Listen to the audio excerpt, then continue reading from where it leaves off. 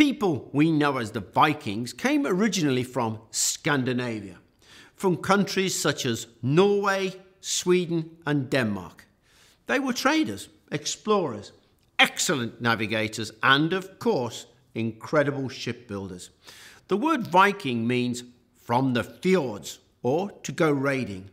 These people were actually Norse men and women who, when they went raiding, were literally going a Viking. They were fearsome warriors who, for about 300 years, from around 800 AD to 1050 AD, brought terror to the world as they raided all across Europe in search of gold, silver and slaves. They sailed as far as Baghdad in the Middle East, using rivers to get inland. They even sailed across the Atlantic Ocean to America. But the Vikings were not just raiders. They were also farmers and fishermen, and excellent craftspeople too, and they had a great tradition of storytelling.